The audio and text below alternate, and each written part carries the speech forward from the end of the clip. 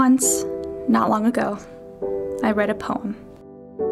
It said, to give your word and keep it as a person of integrity, to treasure the life of the mind and the spirit of intellectual property, to value richness of character over richness of purse.